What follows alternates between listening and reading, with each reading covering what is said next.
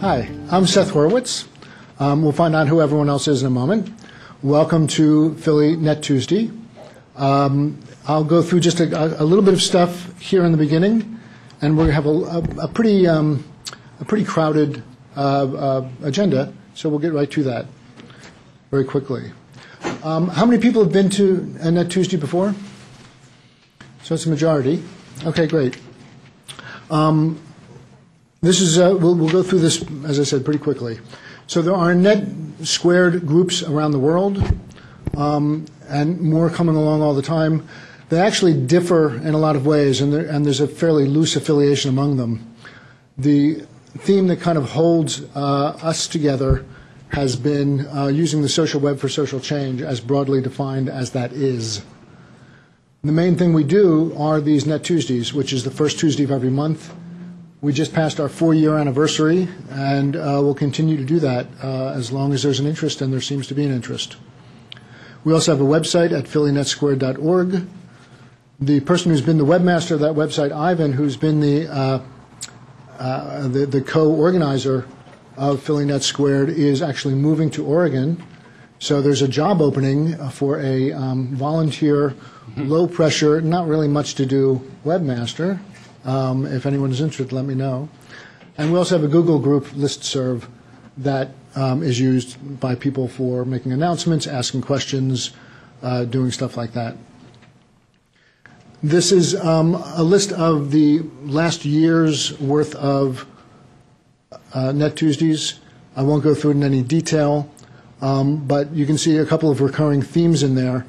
One of the recurring themes is the crowdsourcing change format, in which we gather 2 or 3 local nonprofits who share their website and their social media strategy, and then the crowd, which is you, give them feedback, advice, perspective, and stuff like that.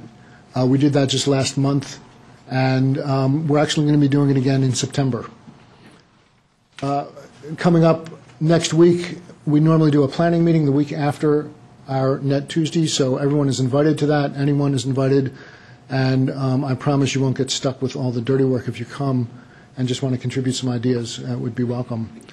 We do have our July theme lined up, which will be gamification for nonprofits, because games, social games, are actually becoming more important and more widely used in a lot of areas, including for nonprofit advocacy and awareness. Note that that'll be on July 10th, which is actually the second Tuesday of the month, because of the proximity of the first one to the holiday, the July 4th holiday. We haven't quite settled on August yet, and as I mentioned, September we'll do crowdsourcing change again.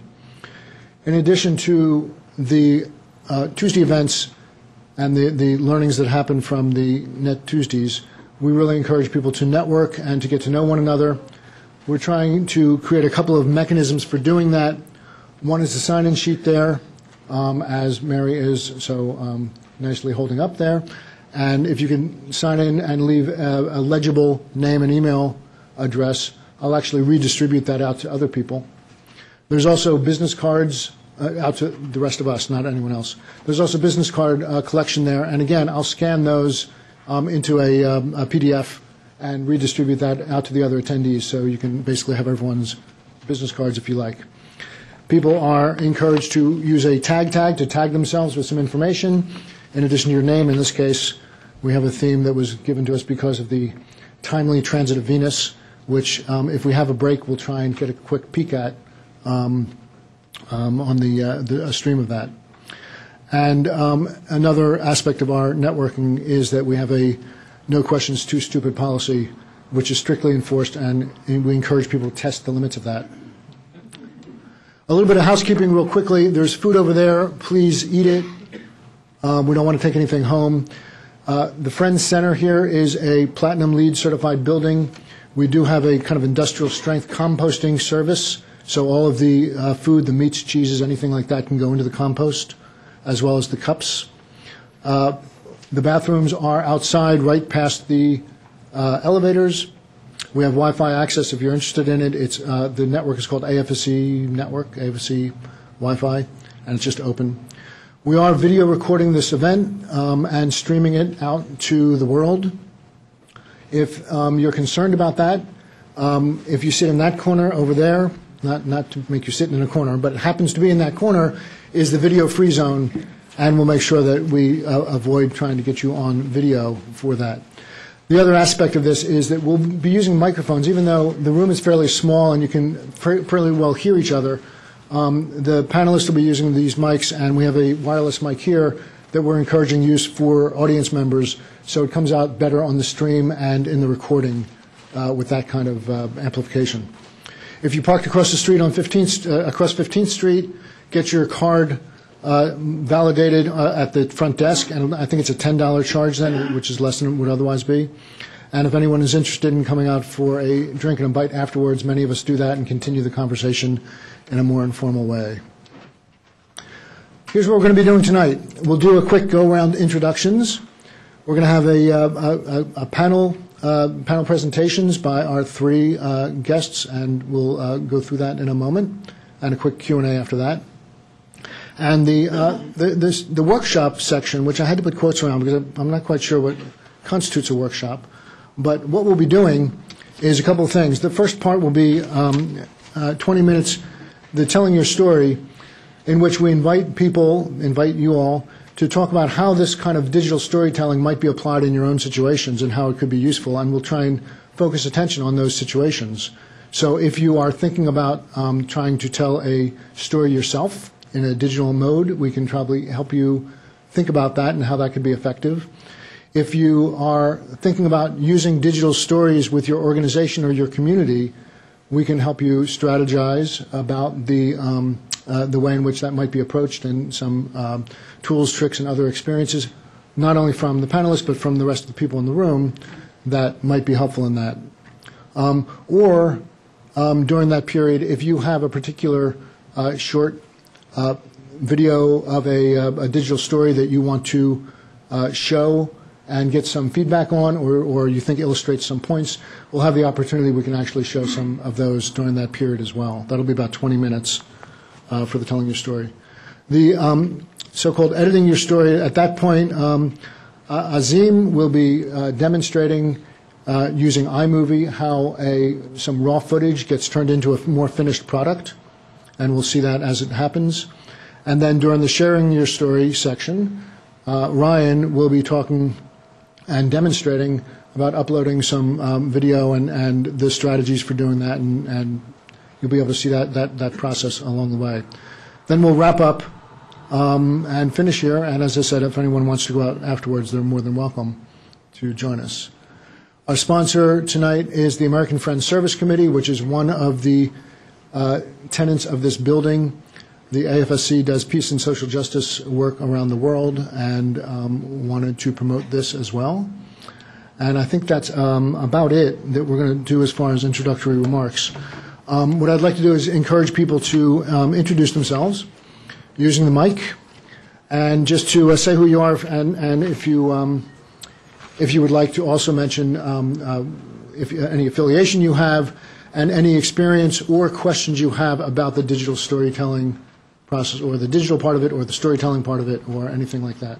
Seth, before you get started, who donated those awesome cookies? Oh, those awesome cookies were from Just Cookies, which is owned by Jason Mercado back there. And that comes out of the kitchen here in the Friends Center. So people are invited to partake of those and enjoy them, and enjoy them in the future as well. Okay, I'm going to pass this around. We'll start over here with Rita. So you can introduce yourself and say you want something like that. No, you can just stay there. Just point it at your mouth, please. I'm Rita Varley. I've been the yearly meeting librarian for about 30 years, and now I'm a volunteer in the library.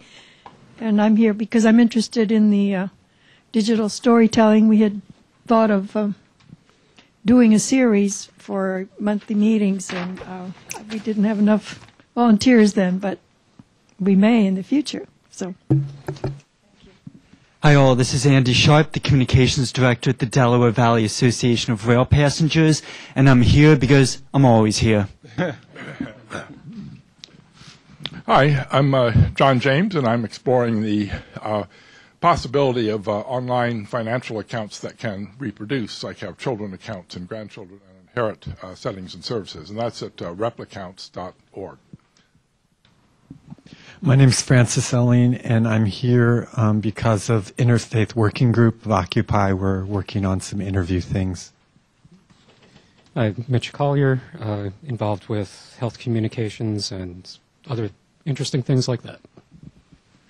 Hi, I'm Drew Mester. I do cyber insurance, and some of my clients were asking me to learn more about this subject and how it relates to cyber liability. I'm Brianna Morgan. I'm here from the confusingly named Office of HIV Planning, which is a health planning organization.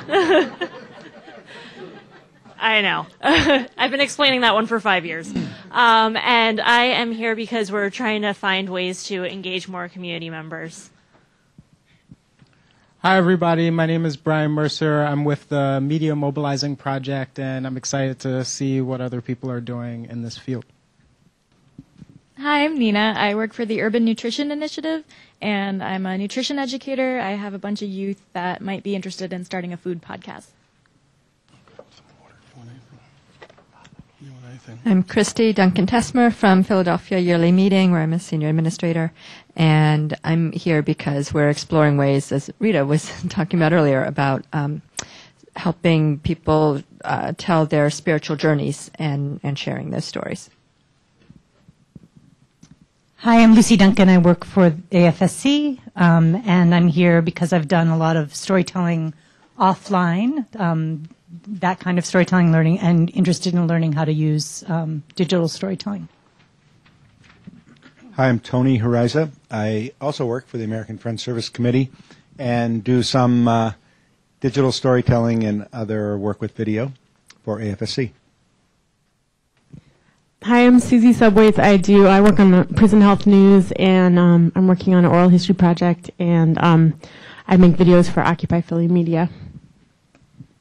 Hi, I'm Mark Lyons. I'm from the Philadelphia Storytelling Project, and I work with youth and immigrants, especially undocumented immigrants, to help them tell their stories and have a voice in the larger world. My name's Laura Jackson. I'm a member of the Earthquaker Action Team, and I used to be a documentary producer, but that was a long time ago, and I need to learn the new technology. Hi, everyone. Doug Barg. I'm here to find out more about digital storytelling in the service of a project I'm working on that kind of at the intersection between education and food. Hi, Mark Revez. I've been finding in my professional life, and also I think to help potentially nonprofits, that stories are simply the most compelling way to reach people. There's nothing that matches it. And I mean, I even read an article recently, or a blog post by an anesthesiologist who, one of the things she doesn't like about electronic health records is it doesn't capture her patient's story as well. So that was even in a strange place. I'm Stuart Snyder. I'm about to drive a dead man from Philadelphia to San Diego, and I'm looking for ways to tell that story. I can't beat that. And hopefully I'm not the dead man. I'm Mark Schneider. My company's called Creative Intelligence. I've been a writer and a creative director and have been telling stories, some good, some bad, for over 20 years. And I'm here to meet the new community and maybe collaborate. I'm Bill Harrington. I have a website called moneyspentwell.org, where I try to encourage people to invest in social enterprises in developing countries. And I'm here to learn more about social media so I don't spend 40 hours a week doing only social media. My name is Lamar Kendrick, and I'm here because I'm interested in building communities online and off. I'm Faye Anderson, and I'm interested in telling the story of voter ID in a way that it will help move the needle on public opinion. My name is Ron King, and I'm involved in fundraising for nonprofits through cause-based marketing of energy. And finally, I have a couple of stories worth telling, and hope to get some clues on how to do that. My name's Jane Reimold. I'm at Temple University, and I'm always interested in what the topic is here.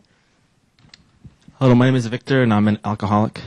I'm sorry, wrong meeting. Yeah. Hi, Vic. Hey. No, I've been doing activism for the last 8 years, crisscrossing North America, promoting an ethical plant-based diet. Hi, I'm Jim Worster. I volunteer for a lot of projects, but the one I'm excited about tonight is Patch Adams Free Clinic of Philadelphia. We just got a 5-acre plot of land in the Tioga section, and we're going to build the largest earthship and clinic anywhere. Wow. And I want to document it. Hi, my name is Marcia McInnes, and I volunteer for a number of educational nonprofits, and I'm interested in tonight's presentation for many reasons. Hi, my name is Judah First. I used to be a regular here. I've since moved to New York, but happened to be back here today. I work at a digital agency called Blue State Digital, and we have a large portfolio of nonprofit clients. And I'm generally interested in how people can use technology to affect change. Hi, my name is Sharon Rice, and I'm part of the community outreach team for Generosity, and I'm just here to help to find out what's going on in Philadelphia and how to help connect the nonprofits that are on our site to all these wonderful services. Hi, I'm Mo. I'm also from Generosity. I work with community outreach as well as web development. We help create tools to help nonprofits run better with regard to volunteerism and fundraising. And Seth graciously allowed me to do a quick promo. We do monthly meetups to help people get in the doors of nonprofits, to understand them better and to get involved with them and get engaged with them. So we do meetups on usually the second or third Wednesday. The next one is on June 10th. We're doing the Tech Mobile cards for the Free Library of Philadelphia. So if you want to learn more about the traveling hotspots that they have going around, then you should definitely come. It's at the Free Library, 6:30 at the Free Library. So that's it. Hi, I'm Mary. I work with adolescents, and I thought I'd take 13 Moody to maybe 13 digital storytellers.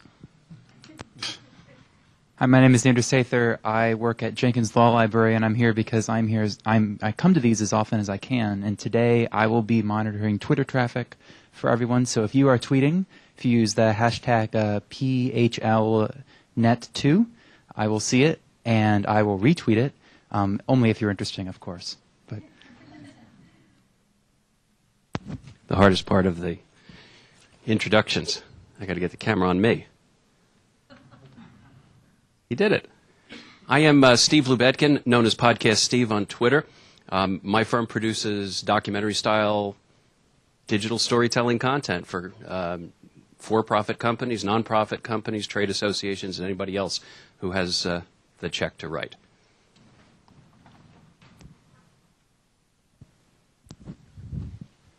Really? Okay. That's great. Yeah, I'm Michael Schweisheimer, and I'm late. But I'm also with Primitive World Productions. I do video production with nonprofit organizations. And I went to school with Azim, so I'm looking forward to this. Okay, thank you all. Two things I forgot to mention. Andrew spoke about one of them, which is that we are supporting a Twitter chat so that the stream is going out there, and people who are out there, which we know at least Ivan is. I don't know if we know anyone else is out there. Andrew, do we? Okay, well, ask. If any of them have advice or questions, they will tweet in their comment or question, and Andrew will speak it for them. The words are coming. I can feel it. Okay, great. Well, we've been doing this for many months, and sometimes we get some usage, and it's interesting. The other thing I wanted to mention is that this is a very informal setup here. So please feel free to get up in the middle of presentations to go get some food or something. We deliberately left a lot of space along the back so you can traverse the room without interrupting people, and just continue that spirit of informality. So our panel tonight has Azim Siddiqui and Mike Feagans and Ryan Draving. And I'm going to actually let them introduce themselves a little bit as they go forward. And during this panel presentation, they'll have about 12 minutes where they'll talk about digital storytelling from their perspective before we get into the other stuff tonight. And we're going to be starting with Mike Feagans. Should I switch over? Yeah, please. Hello. Hello, everyone. I'm Mike Feagans. I started Filler Stories, and I'm up here probably because I've been coming to these meetings for quite a while also, and eventually you'll be asked by Seth to be up here also. So I just start out by talking about a little bit about why I started doing this, and I guess it goes back to growing up in West Philly and listening to other people tell stories and having us tell stories to one another about what we did last week, last month, whatever. And you move forward a little bit, and I can remember working in the census in 1980, and I was in a neighborhood in West Philadelphia. It was an Italian neighborhood, what I thought was an Italian neighborhood, and I was invited in to this apartment by this little Jewish lady, and sat down, and I stayed there for about an hour, hour and a half, and she told me stories about coming from Russia to the United States, and I was sitting there thinking, God, somebody should record this. This is really interesting and kind of heartwarming as well, you know. And then later I was working in development at Children's Hospital of Philadelphia, and I was doing my first tour of the hospital with the director of development alongside to see how I did. And when we were finished, he said, the tour was okay. He said, but Mike, you need to be able to tell better stories. And that kind of clicked with me, you know, being able to explain pretty complicated material to people so that they could understand it and do it by telling stories. So move forward to 1990, and I started Phil Stories because I wanted to have a place where regular people could tell their stories, and because I like talking to people, basically. And this is a fun thing to do. I initially was thinking about doing it as a nonprofit organization, but that kind of fell by the wayside. I used my laptop to record the stories. I used the webcam, and I used iMovie, and I kept it kind of simple because I wanted other people to realize or to understand that it wasn't difficult to do this, something that everybody could do. And then along came flip cameras and cell phones, and you know, anyone can talk to someone and record a story. I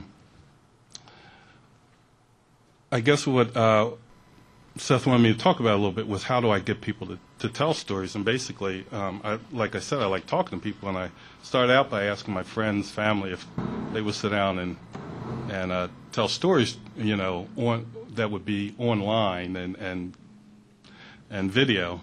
And some did and some didn't. But what I realized over time was that it was kind of best if I was doing it around some sort of theme or organization, giving people the opportunity or some focus about what to tell a story about. So that I kind of moved forward from there, and had a couple stories out there on the web, and I was thinking that maybe I could build Phil Stories up to the point where it would be a platform for other people to upload their stories. And I got an email one day from a lady, Melissa Mandel, inviting me down to a mural project down at 6th and South, where they were painting a mural of W.E.B. Du Bois and Engine 11. And I had done a series of stories with retired firemen from Engine 11. At one point, Engine 11 from 1919 1952 was where they sent all the black firemen in Philadelphia. And I had had the stories told by 5 firemen who actually worked there. And they were all in their 80s and 90s. And I said, sure, Melissa, I'll come on down. And I got to talking to her and found out that they had, she worked for the Pennsylvania Historical Society, and they had just received a large grant to build a storytelling platform built by Night Kitchen Interactive, who was presented here before. And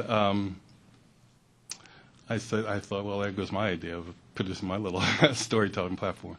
But one of the things, the way in which they gather stories is that they invite people into like a community center. They invite everyone from the area. They bring them in. They have them bring in photographs, and you know, they have a team come in. They record the stories.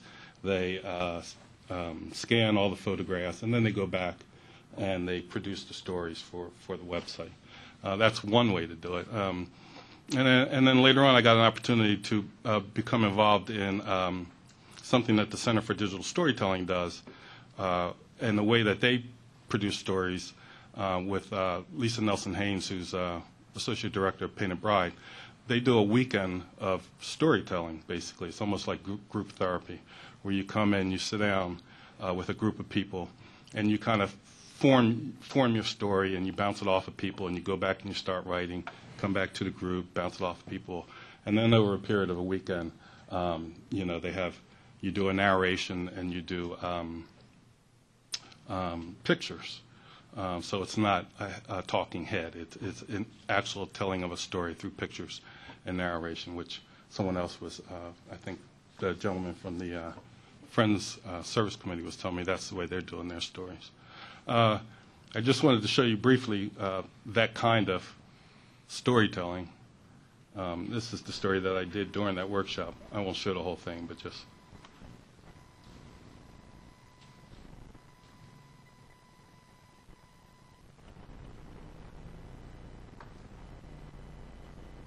Dad, tell me a story about when you were young.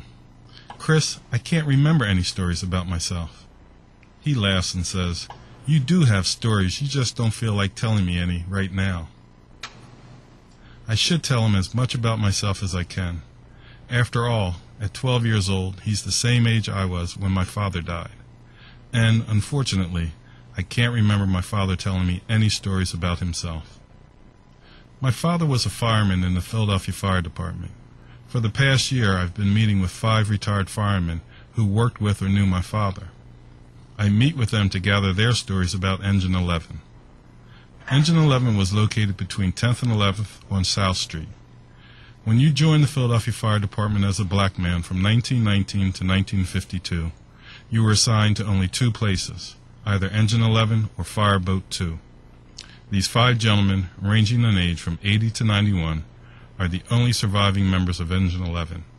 When they are gone, there will be no one left to tell their stories. Talking with my father's colleagues has given me a greater appreciation for the earth. Okay.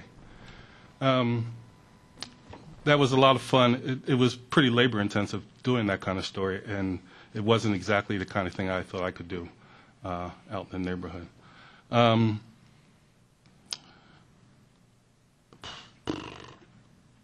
A couple of things that I learned doing this kind of stuff is that some of the best stories are told, or you find out some of the best stories after when you're about to leave the person's house. An example is I met with this gentleman, Lloyd Alma, who is 91 years old, and we sat down for an hour and a half talking and speaking in his living room. And I packed up everything and I'm walking out, and he said, well, you know, my last name's not Alma. And I said, what's your last name? He said, Amakawa. And I said, Amakawa, what's that? He said, it's Japanese. My father is Japanese. My mother's African American. And I grew up in South Philly. And then he went back and he brought out this photo of him with his brother and sister when they were young. And so I thought, God, I got to come back here and collect this story. So I eventually did a year later. Another lesson, I realized over a period of time that I had to really think about giving these people who I'm having sitting down with me a lot of respect and thinking about how I'm going to present them. I think initially I thought that I would just come into somebody's house and I would, do everything natural, and I would just do this kind of storytelling and put it up on the web. And then with Lloyd, with Ama, the first time I did a story with him, this is Lloyd in his living room, and we did that hour and a half I told you about. And then it was about a year later when I went back, but his family had seen it, friends had seen it. I found out later that one of his sons is in public television in Washington, D.C. And so the next time I called Lloyd and I said, I want to collect a story about your father, this is, I have to play it a little bit. This is... Well, how did your mother and father meet? my mother and father met. My mother was from a place called Wilmington, North Carolina. She was teaching school there. She graduated from Slater College or Institute in North Carolina, and she was teaching school there. Well, the summer, I don't know what year it was, she came to Philadelphia to see her sister. That was my aunt. And my aunt and her husband, they had a lunchroom up on Lehigh Avenue up there, and the old athletics ballpark was on Lehigh Avenue at that time. And like I said, a lot of the ball players used to come in my uncle's restaurant to eat. So do you notice the difference between how he's dressed between the first one and the second one? This is him in the first one. How much different the lighting is, you know. And I came away thinking that this was when I went to pick him up to go to his house to record. He came out. He said, "Mike, do you mind if we go to my daughter's house?" I said, "No, not at all." It was over in West Philly, actually in West Philly, where I did the census years earlier. And I said, "Not at all." And his wife was there. His daughter was there. And we recorded the story. And when I started editing, I just noticed the difference in how he was dressed and how he looked and everything. And it just hit me that, you know, I just got to be more aware of this when I'm preparing people for these storytelling sessions. You know, I want to present them in the best light. And then finally, one of the things, 75% of the people who I've sat down and done stories with have said afterwards, "I feel so good after telling that story." And I didn't expect that. I didn't expect that at all. That's it. Okay, great. Thank you very much, Michael.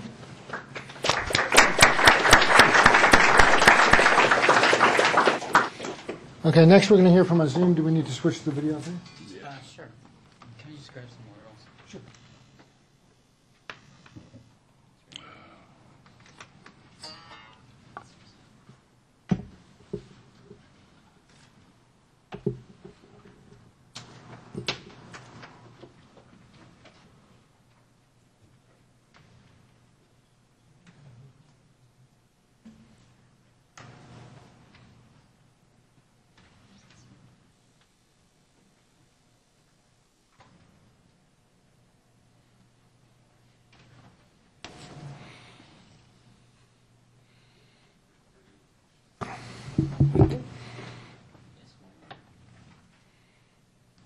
Okay, so Sure. My name's Azim Siddiqui. I'm a media educator organizer with the Media Mobilizing Project, where our slogan is "Movements begin with the telling of untold stories." Yeah, it is pretty nice. It's great on a T-shirt also. So I just have a question for the audience. How many people out there have had trouble with access to health care? Anyone? Just raise your hands. Or know someone with trouble to access to health care? Okay. How about housing? Foreclosure? Or back on pay? Okay. How many people here are happy with the current state of education in the city of Philadelphia? No? All right. So, at the Media Mobilizing Project, we believe that there are walls of isolation between us over issues like the ones we just raised our hands or lowered our hands over. That is to say that there are folks out in rural Pennsylvania who feel they have nothing in common with someone from North Philadelphia, even though they're both facing foreclosure, both facing inadequate health care, both facing a failing education system. Its motivations are being shifted from, let's be real here, from educating the youth into making a few dollars more off of the youth. So our hope is to show that those people have more in common than they have separating them. in the course of our work, those are lofty ideals. But in a day-to-day sense, what do? We do teach media skills, things like how to use a flip cam, how to use iMovie, how to use one of these bad boys. Does anyone know what this is? Mike? Well, it's a DSLR. Okay. What does that mean? It's a still camera that shoots HD video. Exactly. Right? HD video. Has anyone seen the show House? I'm a big fan of the show House. It ended this year, right? One of the season finales about 2 years ago was shot with this same type of camera, right? The technology has made the difference. I brought this thing here. I don't know if it's going to show up. And I'm sorry, I shot... What is your name, sir? Francis, this does high. It does high def as well? That's awesome. I'm sorry, I shot Francis in the face earlier with this. Can you guys see this? Right? This is the thing where... Right? This is a desktop USB missile launcher. It's great at the office. We might believe in nonviolence, but that doesn't, apply to foam darts. So I'm just going to fire one here. See if we can...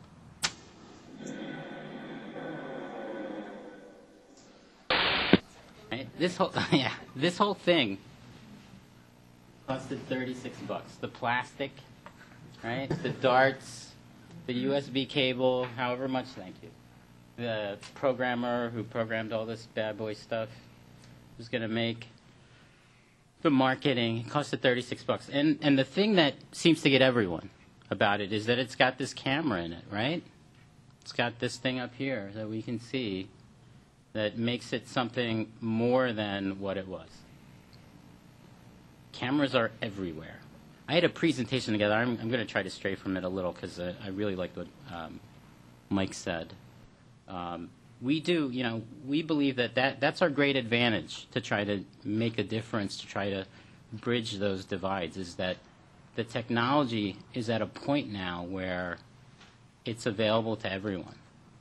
And we are clever enough to do things like, upload to YouTube so you can pull audio from it, or using YouTube as a force of social change. Right now, history's now got some legitimate examples of social media being used to affect change. And I'm going to hopefully show one from one of the groups that attended. We had a human rights conference over the weekend. One of the groups that attended is Organizing for Occupy, so kind of trying to harness that energy that was brought forth in the Occupy movement towards actual organizing efforts. I guess in May, I taught my first digital storytelling class at the Head Start Learning Tree in West Philadelphia, which has now closed due to lack of funding. And for me, the neat thing there was I was born and raised in Westchester, Pennsylvania, which is a fairly affluent area. And when I was growing up out there, the education system was, on par with anyone. To go into an urban environment and to have to, I guess the biggest obstacle we faced initially was convincing these mothers and grandmothers of kids in the Head Start program that they had stories worth telling, right? And this is a flip cam, as Mike mentioned. It's a great device. Unfortunately, does anyone know the status of flip? They're done, right? They're done. Yeah, and it is, it is what it is because we have similar technology here. Oh, I forgot to start my timer. Anyways, we have similar technology on cell phones, on desktop missile launchers, and here, So it's just that there was something, convenient about this, that you could just give it to someone. The editing software is on it. It's not quite so intimidating. But there is this sort of nascent intimidation when it comes to technology, right? Now, the class was entirely women. I was the only man in the class, and they took to it, right? Initially, there was that fear right? But what we have to understand is that despite the fact that this technology, where does it come from? Where does digital imaging come from? China. That is true. I guess that's true, right? But what are the origins of this force of social change? Much like the internet, right? It's the Defense Department. Digital imaging came about when, what was it, the Cornus satellites. They were these great giant satellites the size of a bus. They had usually 4 canisters of film. They'd shoot their roll. They'd launch it out, and actually there'd be mid-flight, mid-air retrieval of these film canisters. But what's the problem with that? Eventually, your giant bus-sized space camera runs out of film. How do you reload it? Right? So the government went about a course to develop, digital imaging, so that you can take a photo on this camera that doesn't use film, encrypt the zeros and ones that compose that photo, and transmit them down. But it's expensive to launch a bus into space, so you make it smaller and smaller and smaller and smaller and smaller. But still, it's an amazing device with millions and billions of dollars of research behind it. But I still feel that at the end of the day, it is a sad imitation of the human eye. And most of the issues we face with technology are that you're so used to using this like natural brilliance that is your eye, and then you're given this clunky device. And as user-friendly as they make it, it's easier to just use your eye, right? Most of for me as an instructor in video production and digital storytelling, and even to a certain extent computer literacy, the most common mistake I see is that people will shoot in front of a window, right? Or they don't like to face the sun, so they face away from the sun. And you get a silhouette, right? Because the camera's too stupid to know that you're not filming the background or what's out through the window. You're filming the subject, right? That person is telling a story. Yet, we can look at someone standing in front of a window and see them fine. We can look at someone on a sunny day and see them fine. On the audio end of things, the most common mistake I've come across is that people will do amazing interviews that tell the depths of a person's story next to an idling 18-wheeler. Right? And what do you get? Right? Or how many of us have been in a bar? Hopefully many of us. And held a conversation with someone despite the fact that the bar is crowded. Right?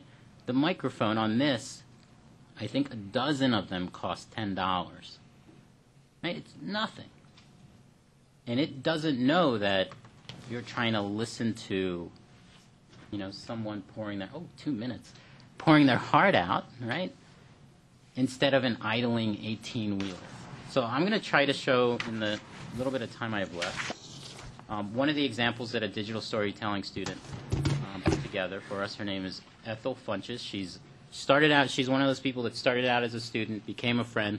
She's now active in Media Mobilizing Project. I encourage you all to go to mediamobilizing.org.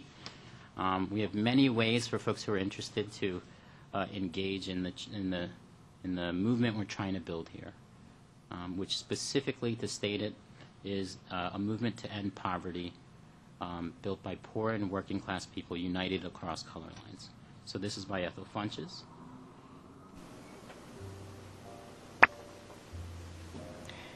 Life gets very complicated sometimes. We are all human beings who belong to the same race, the human race. But we've managed to complicate our existence with numerous ways of separating ourselves from one another. Why would one allow society to predicate one's success based on the color of their skin? Although the opportunities may be better, is it worth the separation of one from their own flesh and blood? Passing is a deception that enables a person to adopt certain roles or identities from which he or she would be barred by prevailing social standards and the absence of his or her misleading conduct. No lie is worth living with. So this was a story about her mom and her aunt, who were the two women depicted there, and there was a more dated photo earlier. And when she made this, she said it was great to just get it off her chest, right? And I think that is really the power of what we are doing, is that kind of, to help people sort of manifest all that they can be, to overcome the ills that society or that other interests have implanted in them. Thank you, Azim.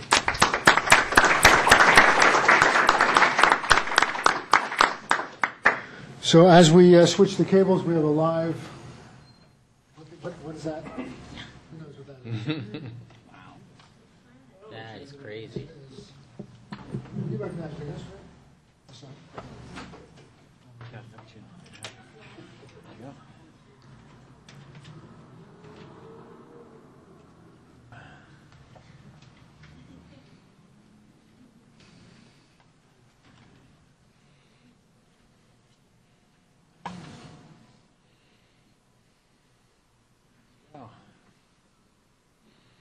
All right, so these guys are the kind of guys I like to hang out with and learn from, and I'm going to bring the 8-year-old personality to the table today. So this is sort of, I'm going to build a little bit on what they're talking about as to the genuine nature, and talk a little bit about sort of the hooks and the part of storytelling that surprises your audience. And so you can build on what they're saying with some things that will help your videos to get picked up more by people who don't even know you and don't know your organization yet. So there's a couple of, before I dig in here, there's a couple of reasons that are pretty typical for using video in general online. So things like, the basic stuff, building team morale. Doesn't have to go viral for you to build team morale, for you to have fun together, for you to praise an employee who has done really well, or a team member or volunteer. Website messaging, so having testimonials for trust. Incredibly easy. So a volunteer gives you a testimonial about how great you are, or someone that you helped, Habitat for Humanity, a video of someone that you have gone out and built a home for, or with. Stories for legitimacy and supporting your goals, like if you're recruiting volunteers, you're soliciting donations.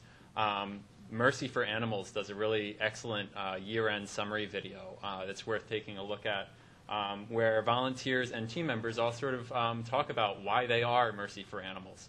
And it's very powerful, and it's very simple, just cut editing one to the next. Then there's the website traffic, and this is the stuff that everyone gets excited about. Not necessarily more important, but everyone gets excited when I talk with them about, I want to get 1 million visits to my website, and I want to have my Google rank go way up from video, and I want to show up on the first page for everything, including cars and shopping, when people search on Google. So there are things to do there, and I'll talk about that in my segment coming up. But right here, I just want to kind of give you some examples of ways that typically video is going viral, and then some of the ways that people are actually taking it viral without the big budget. So I'll give you this is Rhett and Link. They're known as the commercial kings. They do work for a combination of nonprofits and more often commercial companies. And I'm not getting any sound because I'm muted.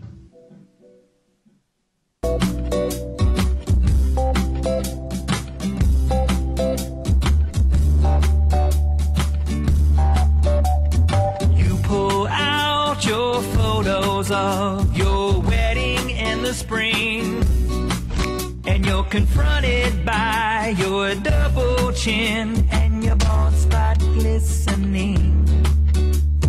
You could get a membership at the fitness hut down the road, or you could pick your mouse up and slim yourself down and even give yourself a fro. Your high school reunion. Kind of video editing quality that tends to go into a lot of the videos that go viral. You don't have to do that. And in fact, a lot of people like a genuine video, something that, again, you're coming from the heart. And you could even, just go and interview someone and get a real story. And people want to connect and want to feel like a human again in the midst of all of the overwhelm of the internet and everything else. Even kids do. So bringing that in is great, but most of us are not going to be able to afford to, get canvases for every single cut frame that are totally different and look like they're just being photoshopped. So I'm going to talk about that, but to get up to some actual momentum online, it's really challenging. So you saw the introduction animation earlier. An hour of video is uploaded every second. So when you are competing online, you're on video, you're competing with all the commercial companies and all the people that are just showing themselves, and their friends falling off the balcony and breaking their spine and then coming back 3 weeks later. It's hard to keep up with that. So, a lot of the commercial companies are spending insane amounts of money on, the advertising companies that do the Old Spice Guy ads and everything else. And of course they go viral. Of course, because they just have an insane amount of money to just throw at it. So going viral on a tiny budget, there are a lot of things to hitch your wagon to. And, we were talking about the 18-wheeler in the background. You can have the baby in the background or the kitten in the background of a video, and just kind of interrupting you. Or one of the people that I worked with for videos had trampolines that sometimes when he was interviewing, someone would just be bouncing on the trampoline in the background, or like he would get on the trampoline, or they'd have like some crazy prop, something weird. But you'd get this video, and his mission was to promote a plant-based diet.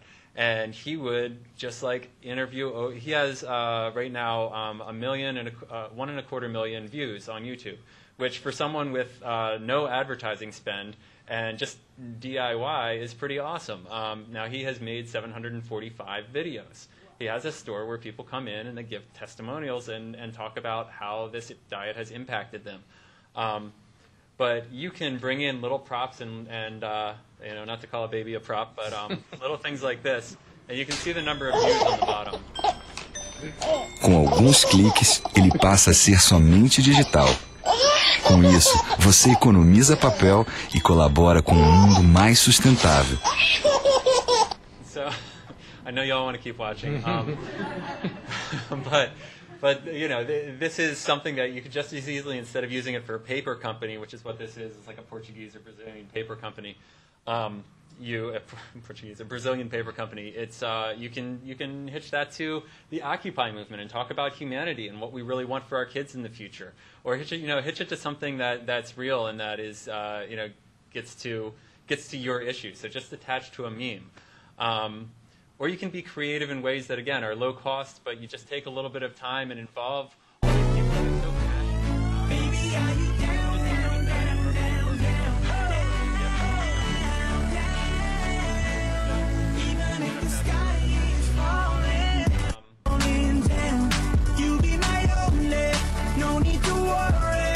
Baby, are you down, down, down, down, down? Baby, are you down, down, down, down, down? Cancer awareness video, and they got tons of views. It went on to be, all kinds of other hospitals did a similar pink glove dance, and that's perfect. And so it's a way to kind of, again, think how much morale your volunteers are going to have and how much they're going to tell their friends when you do something fun like that. Lots of different groups do that kind of thing. You can find them all online. This is something really fun and simple.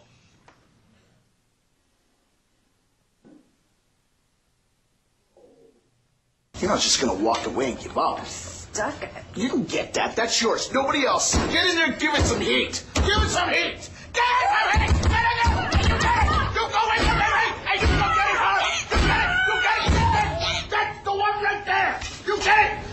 So this is this is for a football team. They're saying cheering works, but again, it's like getting involved makes it happen or whatever.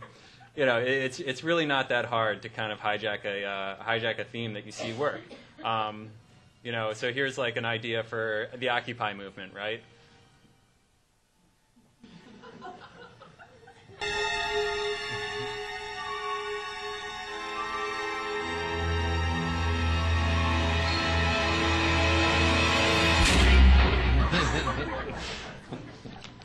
So like it doesn't take a lot of thought it just takes some fun creativity, the kind of stuff that we all have naturally. We don't have necessarily everything else that we need to make video, and that's where these guys come in, and lots of ways to learn that. But just to kind of jump ahead really quick, watch kids react. Watch this. You're going to have fun watching it. It's so much fun. My sweetheart and I watch it all the time. And these kids just react to viral videos, and you get a taste of humanity because we all got that kid inside of us. And that's what makes that cat funny. And that's what makes, like, we're reacting to something that's surprising or something that's shocking or something that's weird. And Kids React is a YouTube channel, so if you search for it on YouTube, you will find their channel. And all kinds of fun videos. Kids React to viral videos. First video. I cannot nail this thing. All right. Minute after dentist. How did it go? I didn't feel like By the way, the ads down the bottom have nothing to do with the videos. They're just YouTube. anything. Yeah. Oh, I remember this. This is David after dentist. Is this real life? Yeah, this is real life. Nah, don't This put is that a in- horrible don't put it little in your- boy. Why is this happening to me? It's okay, bud. Stay in your seat.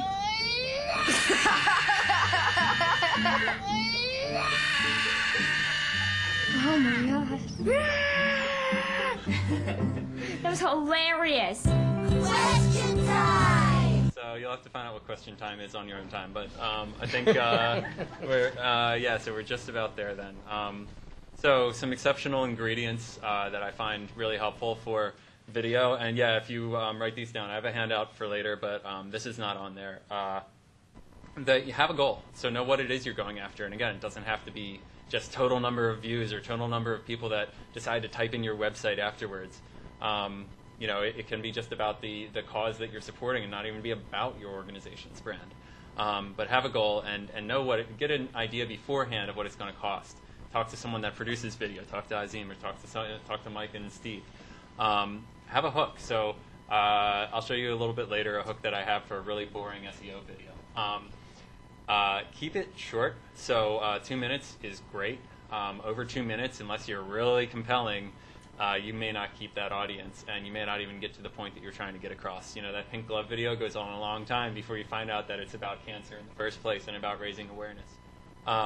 Emotion. So bring some emotion, some shock into it, and piggyback on a relevant meme, and be persistent. 745 videos. You don't need to go up to that. But everyone who went viral originally on YouTube, almost always, most of them are persistent. They post up. So I'll show you some ways later, and these guys will too. They already have, to kind of keep it simpler while you're getting started. And you can always build off of that, but get some momentum. I think I'm good to go here. Thank you, Ryan.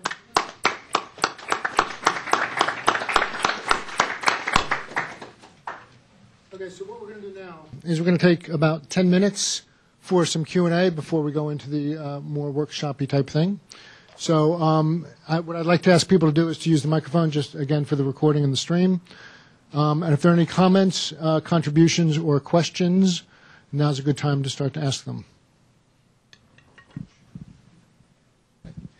Question for Mike about interviewing. Your terrific stories are to some extent an interview, whether you're starting out with just a question and the person continues to talk, or you had a series of questions. But the older gentleman had about 7 different tangents that he was touching on to get to the story of how his parents met. Do you have any thoughts? Do you want people to get to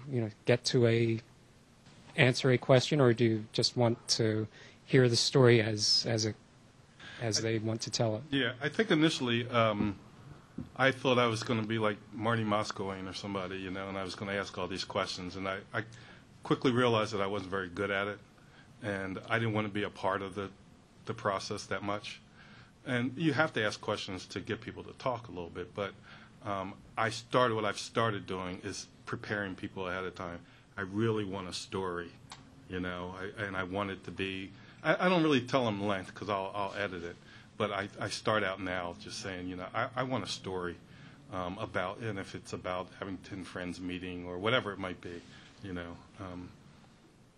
That's the way I go about it now. That's the way I try to go about it. And there are certain people who just aren't very good at telling stories, and you end up asking a lot of questions and not using very much of what you have. More questions?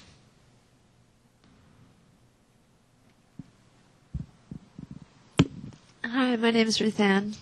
Thank you all for sharing with us. I have two questions.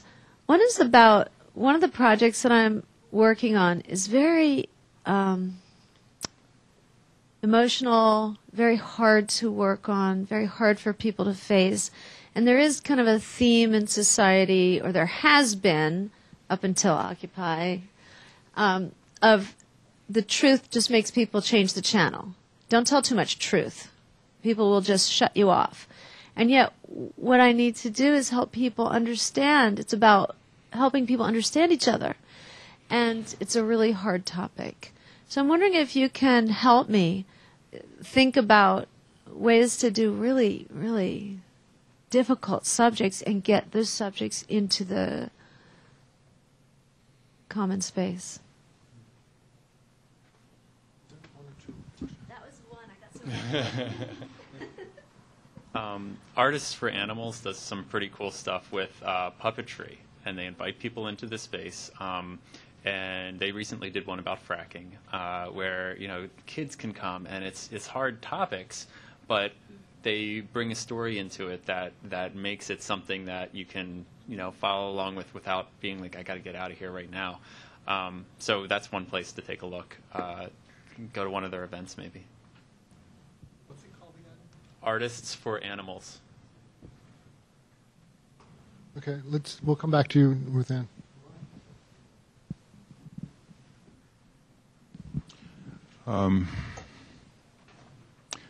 I appreciated everything you had to say and how you had to say it, and it's very enlightening.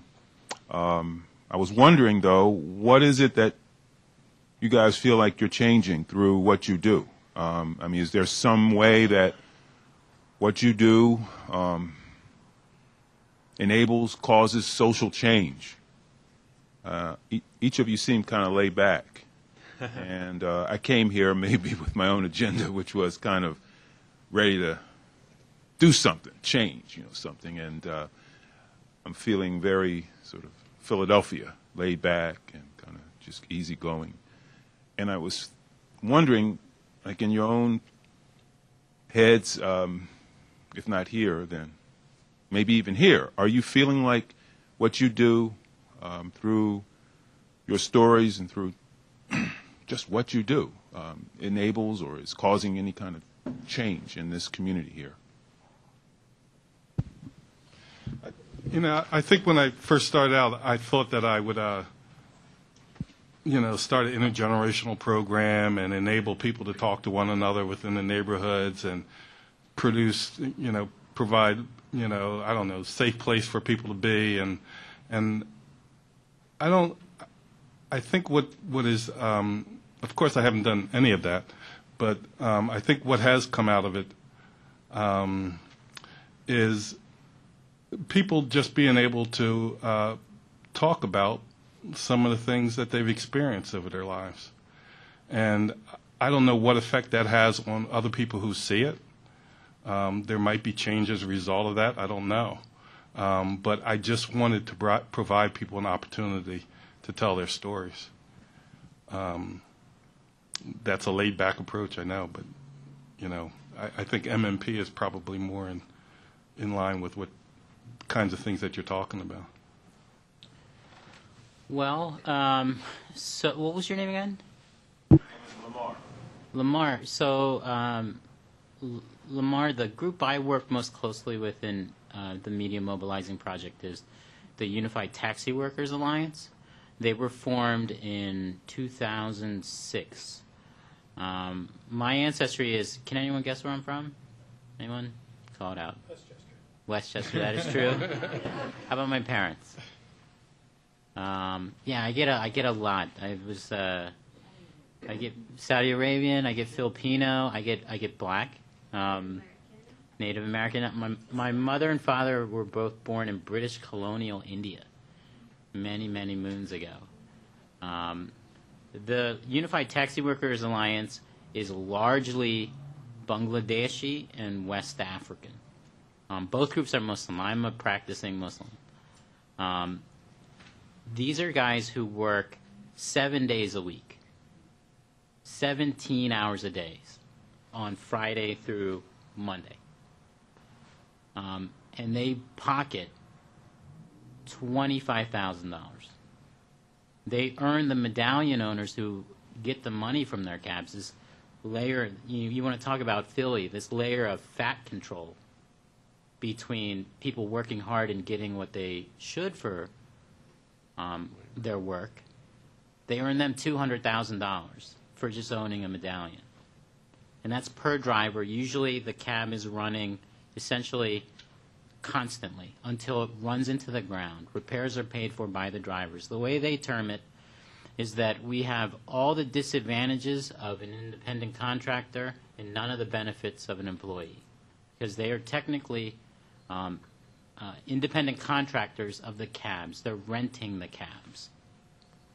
If they have a flat tire, it used to be a $350 charge for a flat tire. If they have a broken taillight, it used to be $700. And that's through the Philadelphia Parking Authority, the PPA. These guys, they're about 600 members strong with about a fleet of 3,000 cab drivers in the city of Philadelphia. They recently, they're a very young union, but they recently organized enough to go to the State House and have those fines reduced so that a flat tire is $100. Now, for you and I, a flat tire is nothing.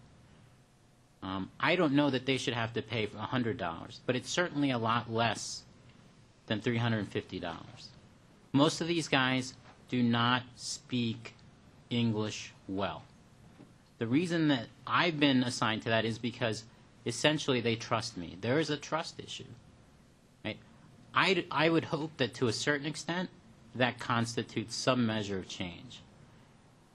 For those guys, it is going to be a long haul.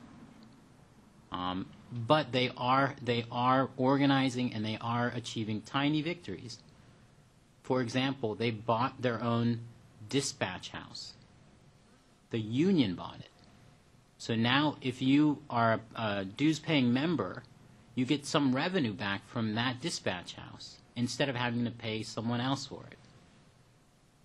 Those are the things we're doing. And I think, I am a believer in the starfish theory that if you find a starfish and throw it back, it matters to that starfish. But I do believe we want to save our entire communities.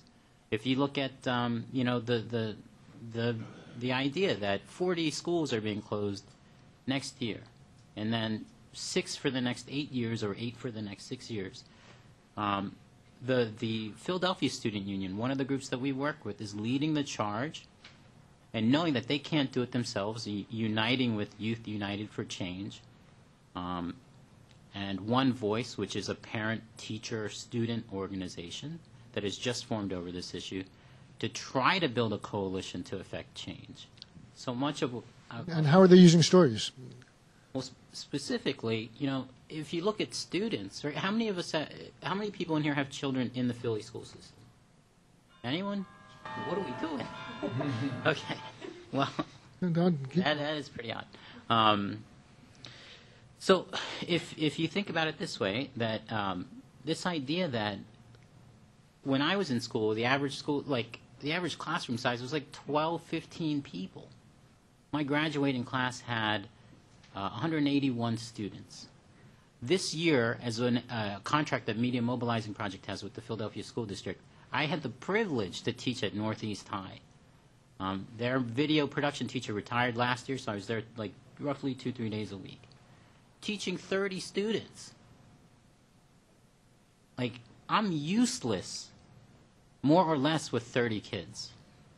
And the worst part for me as a teacher was you'd make a connection with the student. They'd finally understand, oh, that's what an f-stop is. And then they're gone the next 3 days. They're just gone. wherever they go, we can't follow that. You can't have anything close to one-on-one. But the resources are there in this country. This is the wealthiest country in the history of wealth. And yet, really, when you think about it, how little of that wealth is being directed towards education as a public and necessary good. I would advocate, believe it or not, I'm with this crazy leftist organization. Of course, this is being recorded. But I'm a registered Republican. Yeah, believe it or not. There's a national security interest in educating our young, to a certain extent. Right? And I'm not speaking for myself. I'm speaking for the same guys who developed the internet and these cameras. Right? They've done the studies. But beyond that, it should be a social good. That kind of change takes time. We are a grant-funded organization.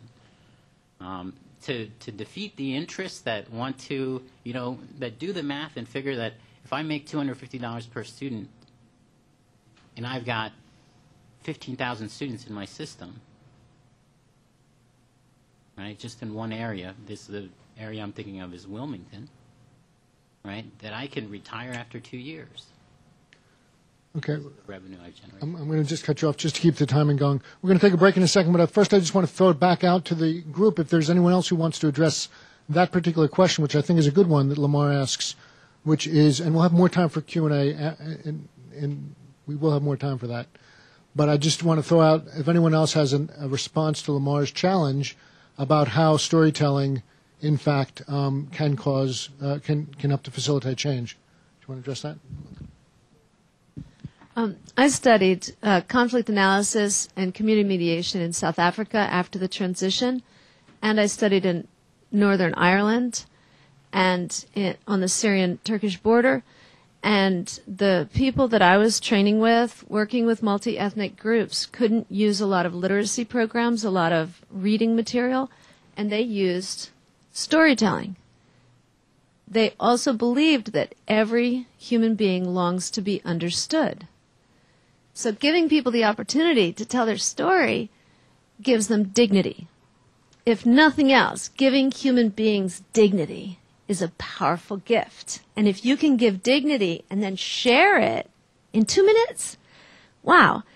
My second response to Lamar is if you can find amazing stories of transition, amazing stories of transformation that give hope, they will go viral because people are desperate for hope. Okay. Well, we all have the insights to share, and that's what we want to do, and we'll continue to be able to do that. We're going to take a very short break. We're going to take a 3.5-minute break until 7:41. Okay. For those who didn't have to leave, what we're going to be doing now we'll have actually 3 small sections of up to 20 minutes each. The first section is actually the one that will involve the most participation from you folks, which is kind of a focused discussion of how digital storytelling might apply to your own lives and situation. And if you have a story, you want to think about how to effectively tell it. If you have an idea for using digital storytelling with your organization or community and would like to get the wisdom of the crowd, both the panelists here as well as other people in the audience, for thinking about how that can be done effectively with your organization. Or if you have an example of a video digital story that you would like to show so that we can see that and comment upon it, we can do that as well. And Tony volunteered to actually show one, which, are we ready? Yeah. Okay, so we'll start with that. Well, yeah. Ready? Okay. Yeah, let me talk about it. Okay, talk about it for a second. I won't do it yet. What I have is, AFSC, which I maybe could say just a little bit about. American Friends Service Committee is an international organization, Quaker organization based here in Philadelphia in this building. And we have work across the United States and major work in 4 international regions in the world. And so one of the challenges is to tell the story of the work in a way that's compelling to the people. Our work is supported primarily by individual donations. And so to tell the donors the story in a way that can be presented to them that they will actually read, watch, absorb and appreciate in some way. So we have some printed materials, we have the web, and we've kind of struggled with how to tell the story online and to figure out like what the right length of those stories is, which the attention span is diminishing. YouTube, if you have your own channel, you can monitor how long people watch your video. And so it's surprising. It's discouraging if you have a 20-minute video to see that the people mostly watch the first 2 minutes, maybe 3. So we've been working short. So what I want to ask you to participate in a little bit is I have 2 works in progress here. I'll show the second one. The first one is a kind of an overview, a minute and a half of our work in North Korea. And the second one is one we're working on right now. So the question is, how much information do you need in order to care, in order to be involved and so on. So is this enough? Is it too much? And this form we're working in is with audio interview that's then fairly highly edited, and then just a small number of still images. So if we could knock out the lights, that would probably help. I'm not sure. The audio's not been mixed, so it might be a little uneven here on this one.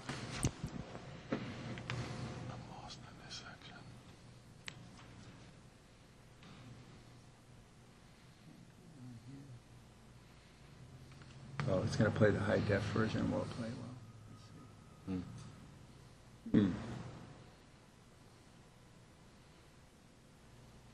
Here we go. Maybe? What do you think so far? 2 minutes of waiting really creates a sense of anticipation. Very important. I don't know why it's doing that. And I don't have any control down here to look. Oh, there you go. Let me see if I can. Oh. Let's try again. The things at the way at the end. Drag it back to the beginning. But I thought it would start over if I did that. Did it play behind that? I don't know why. I don't know if it did or not. Okay, sorry. Oh, wait. Do you have sound? Yeah. I can't see this. No, we don't yet. No. Generosity, we're currently working on a project. Okay. So we're working with a bunch of different groups on this project to get basically to promote nonprofits via video. So trying to get nonprofits to tell their story through a video and then submit it. Because we're interested in hearing the stories that you guys are trying to tell. So I guess a question that I have is, like, what would it take for you to submit a video? Would you want to? Do you think it would be worth it?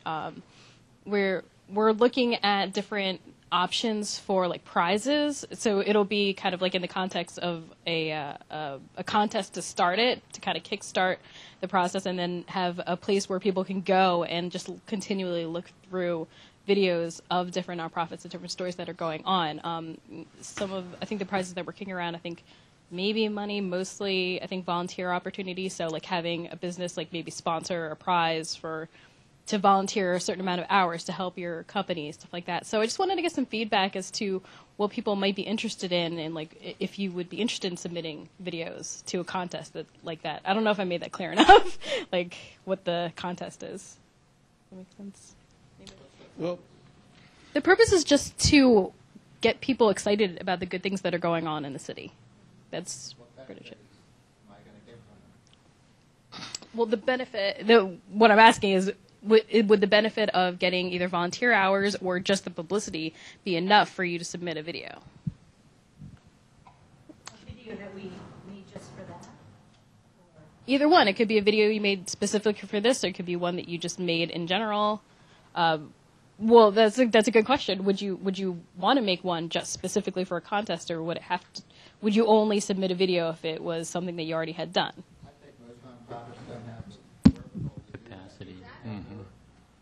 They have their goal and their mission to accomplish, and making a video may not be it. Unless you could get it shown somewhere, that would be useful and help their cause if there was more incentive. I was just saying, if there was more incentive as far as getting the video shown, where would you be able to get these videos shown?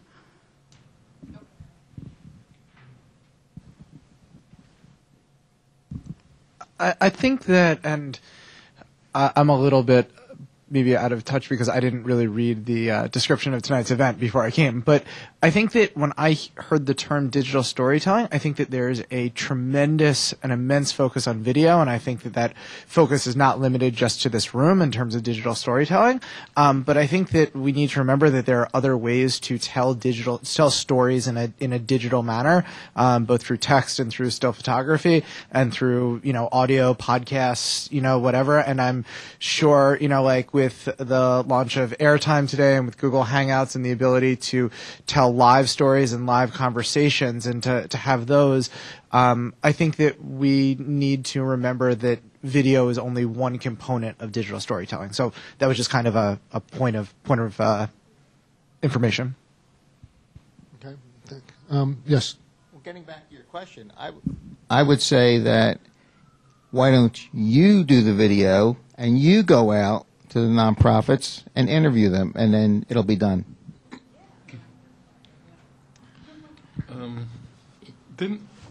Are you familiar?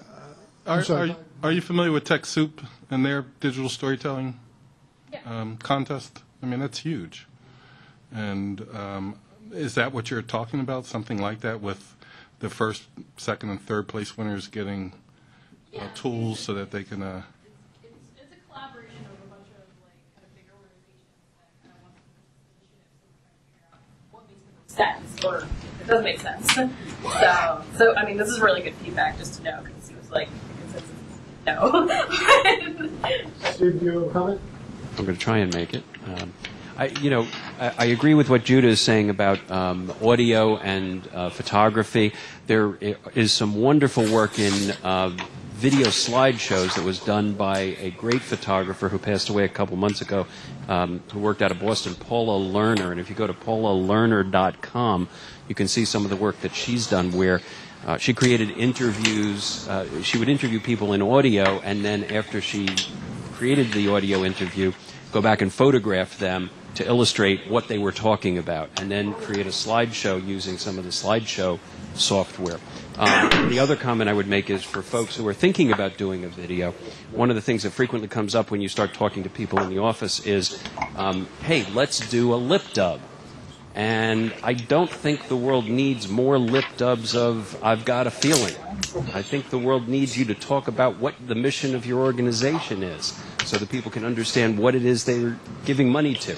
The lip dub makes you feel good inside the organization, but it doesn't do a whole lot for getting people to give you money.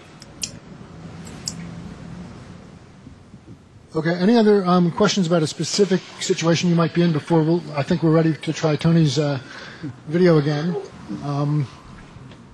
Why don't you hold off to let other people have a chance first? Yes, hold on. Hey, I'm Nina. I work for the Urban Nutrition Initiative, and I'm going to have 12 students over the summer that I will employ through a PYN, Philadelphia Youth Network grant.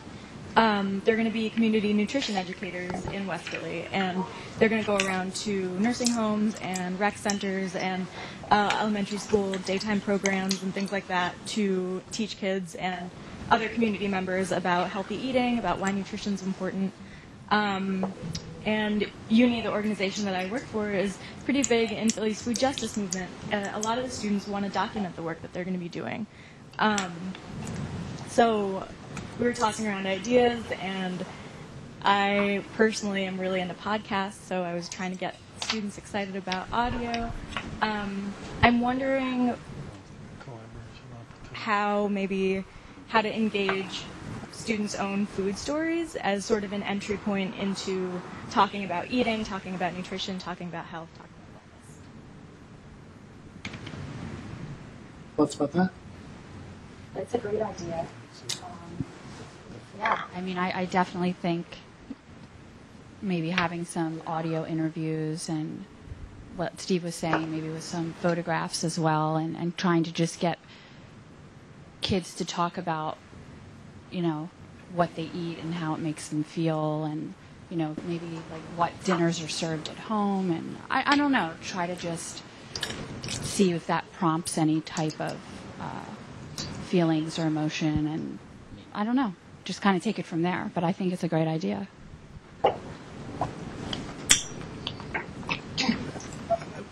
I think one of the things that would be great, because you're going to have the manpower, is to have these kids out interviewing either their friends or the communities they're working with and asking them, like, what do you eat, and then looking at the statistics there and putting together some type of infographic about how the city of Philadelphia eats and what what your organization can do to change that or move the needle in the ways that you guys are intending to.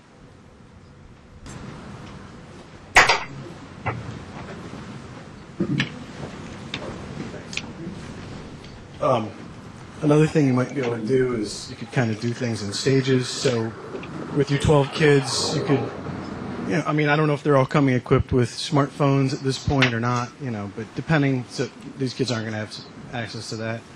Can you get them to try to take pictures of things that they're eating? Maybe do, a little bit of if they did food diaries for say the first day that they were together, get together and talk about those, and that could, looking for the things that are in common, you might be able to find what's going on amongst the kids that they could find interesting points of intersection and stories about, and then maybe with less resources in terms of getting a hold of an alternative to the flip cameras, a Kodak ZI-8 or something like that, then you might be able to start having them on those points of interest and intersection start telling stories. Any other comments on the student stories? Within. I have two quick thoughts. One, do you know the book Play With Your Food? I love that book. What if you help them make a Play With Your Food video? But somehow you would attach it to where the food came from and show on the map where it came from or something like that. And then the other thing I was wondering about is if you, at the beginning of the project, did a little interview asking what they know about their food sources or how good they are for you or whatever. And then at the end of the summer, ask them again. And maybe some of the kids or some of the people might actually have the experience of growing some food themselves, a big pot of Swiss chard or something, and talk about, this was the first time I ever grew food and ate it. I ate something growing out of dirt, and I know what's in the dirt. I can tell you about the dirt. Something like that, where you see a before and after story. Okay, let's jump to Tony's video if he promises to stop screaming. Which I think he will. I think we found the screaming. There was a screaming video on here. A woman screaming. I guess the question I would be interested in hearing, the answer I would be interested in hearing from you is, because you're probably mostly not donors to the American Friends Service Committee, how does it, I have some sense of how it would work for donors. So in terms of those questions of how much information is this interesting, it would be useful to hear some people who were outside our world.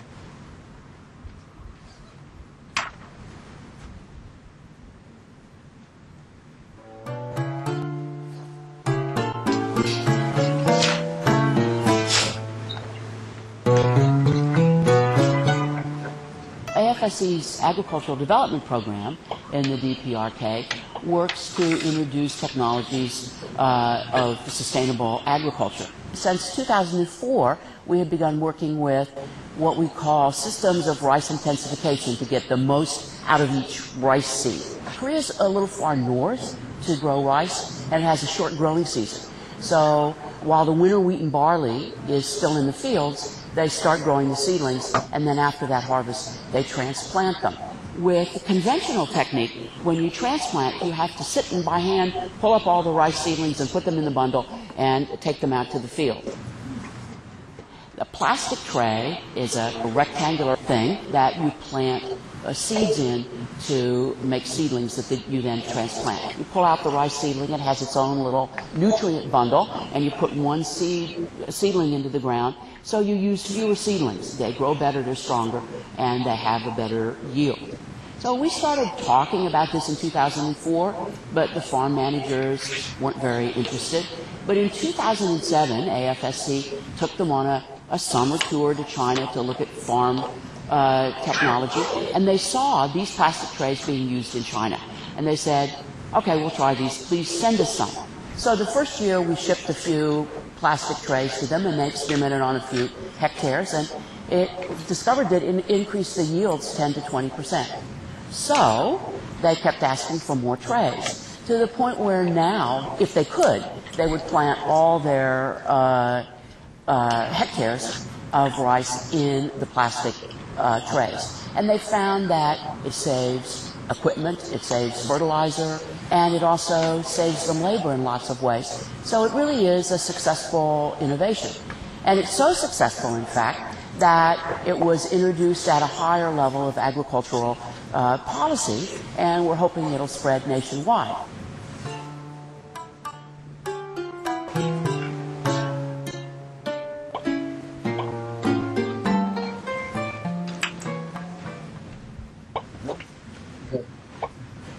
All right, so do you want to ask your question again, Tony? Well, I guess just I don't want to take a lot of time, but just some quick reaction. So one of the questions is, how do you create something for donors, and and to what extent does that reach beyond your donor base? So any feedback would be of interest. Yeah. It's a good documentary. That's it. Okay. You're not asking anybody to donate. You're not asking anybody to fund this operation. You're not doing anything. Yeah, it would be in a context of like 3 or 4 of these. That's 2.5 minutes. There would be like 3 or 4 of them that would be connected to our website that would explain the program. So yeah, the video doesn't. That's a good point. That would be too many. Okay. One is enough. Tony, I think it's a really nice piece. I do think that in terms of thinking about Quaker values in action from your tagline at the end, I'd be interested to learn a little bit less about the farming technique and a little bit more about the impact of the 10 to 20% yield gain, because to me that's the human impact of what the work is, and it's, I think, a little lost for me in the detail of learning about the plastic tray, though it was really interesting and well told. Okay, good. I think you need a classic problem solution. A compelling problem, a simple solution, and keep it shorter. It's interesting, but to get something done, you need to, I think, flip it around. Wait, I'm not sure I understand. You need a unique problem up front. What are you trying to do? Okay. It works. There's a solution, but make it a little more compelling than just, here's the problem, here's the solution. Create some words that set it up, or a title card, but something that makes it pretty dynamic. Okay, just a couple of people haven't spoken so far, and we'll be wrapping this part up. I think it might be useful to put it in a little bit more context about North Korea, because we think of North Korea as just a really dark hole with nothing positive there going on at all. And I think of North Korea and I think of famine, and somehow famine or lack of food wasn't mentioned at all, and that seems like that's the problem.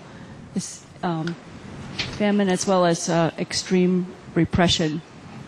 And a question that is raised in my mind is, okay, so you're supplying these plastic trays. Are the plastic trays reused? Plastic is also relying on oil. It's a fossil fuel-based thing. Can North Korea develop the ability to create the plastic trays themselves? So it raises questions in my mind about the feasibility of these plastic trays. So plastic is not a positive word. No, it's not. One more comment from someone who hasn't spoken yet. I saw 2. Can you be quick? Yeah, I felt like I was listening to a commentary about a story. I wanted to hear from the people in the still shots, because for me there's a trust factor when somebody's commentating on a first-hand story rather than hearing the first-hand story from the people who have their hands on it. Right. It's hard in that context. One more quick comment. I hear you. I understand. We're not actually in contact with the people directly in North Korea, but yeah. Mm-hmm. I agree with the last 2 points completely. I think that you may do better with a more wholesome and rounded viewpoint because it was really one-sided. We heard from the lady from AFSC, and that was pretty much it. And also on the point about plastic, even if you just said these plastic trays are being reused instead of just discarded, I think that would give people a better feeling about you using plastic, because right now plastic is almost a curse word in many circles. So I think a more wholesome, rounded approach to the story and more viewpoints would help. Okay, thank you. Okay, now we know we can go. Thank you very much, Tom, for showing that for us. I know we can go much longer with these sorts of stories about people's own situations, and as was mentioned by someone during the break, that that could be its own session, and perhaps it will be at some point. But we're going to move forward at this point, and Azim is going to show us some information about actually editing one of these things.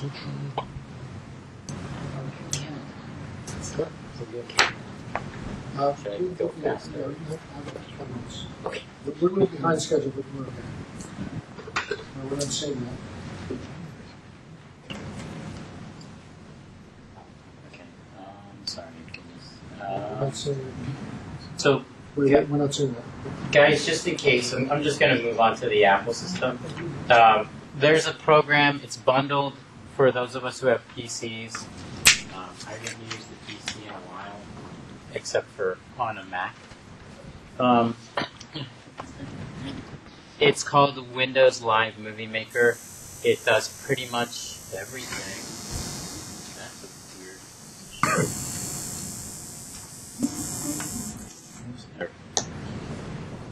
It does, iMovie and Windows Live Movie Maker.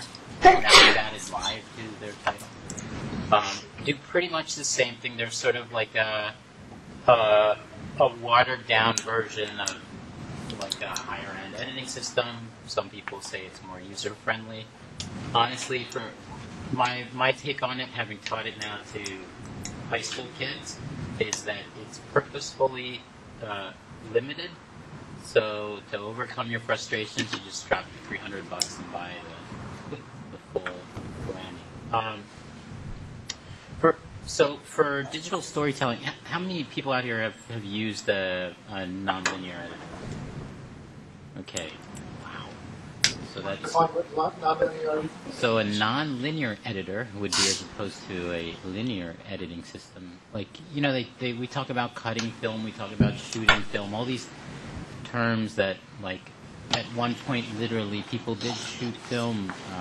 The French guy, Etienne Jean-Marie, who developed the photographic gun. That he was a physiologist. It took 12 photos in a second.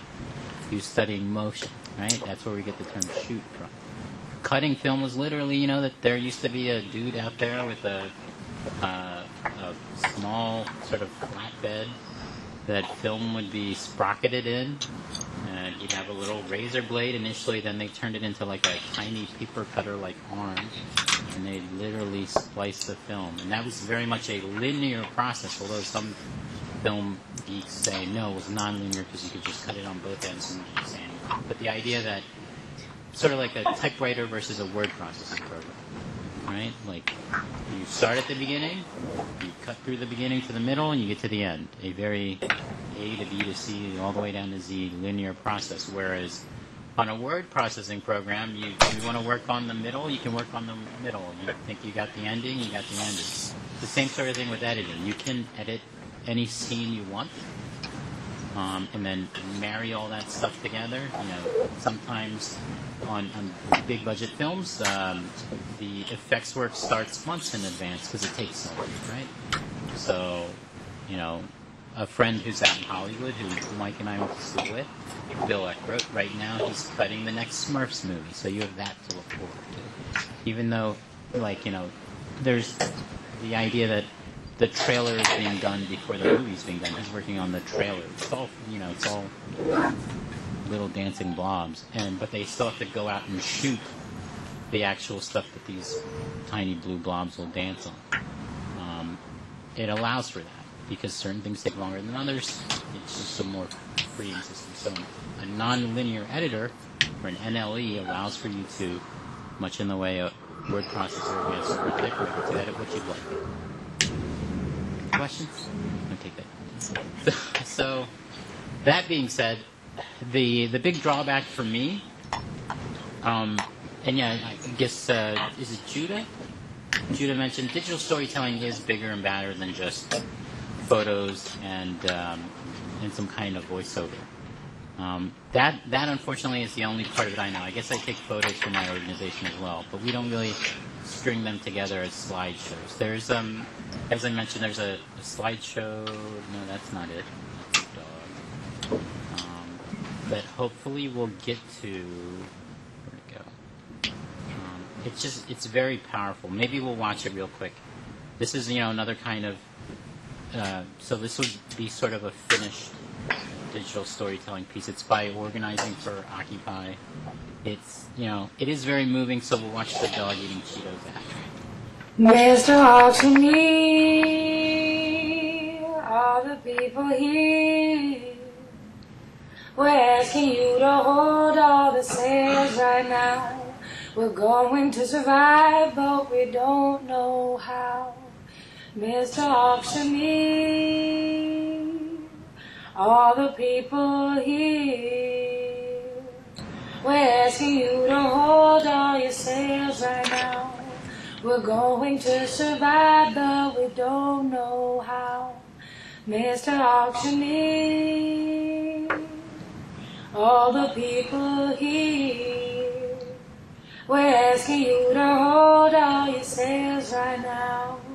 We're going to survive, but we don't know how. Mr. Auctioneer, all the people here. So that's a song that the group sings at actual foreclosure auctions to shut them down. And it has, to a certain extent, gone viral. So it started in Brooklyn, like many things, and and so folks out in San Francisco are doing the same thing. The woman that we saw in it, that we got a brief glimpse of, it was an 82-year-old woman who bought her house for $500 50 years ago to help a family member going through a custody issue. She got essentially a predatory loan for quick cash, and she was going to get evicted. 82 years old, she was going to get evicted. And that's one instance that they were able to stop that foreclosure proceeding. Now, because it is so powerful, we're just going to watch a dog eating Cheetos. This is the other thing you can use it for too, right? Not much editing here, just the fade. But great audio. Of course he does. Okay. Now I can continue. Okay. So digital storytelling, for the way I've been kind of tasked with it, is someone records a narration on a device. I interviewed my supervisor, even though he's 8 years younger than me in breakdances, Brian Mercer. He was here earlier, but he left, on a flip cam, because flip cam's got amazing sort of software in it to isolate audio. We interviewed it out on the steps of our facility in West Philadelphia on Chestnut Street. This is the audio we came up with. I'll just play part of it just to demonstrate what it's like to edit within GarageBand. You can. My work, I think, is. More time, the best part of your work? The best part of my work, I think, is being able to connect with so many amazing people. The reason I'm using GarageBand is that, unfortunately, both iMovie and Windows Live Movie Maker only allow for 2 tracks of audio, and that is to say some kind of musical track and the audio linked to the actual video. The digital storytelling is very sort of audio dependent in this form. So most of the time we have someone record audio first and then we bring it in. When you bring an isolated audio track into iMovie, and I'm just going to pull up iMovie. There we go. If I was to import in, if I was to import in, so this background green, if you can see, is the actual audio track.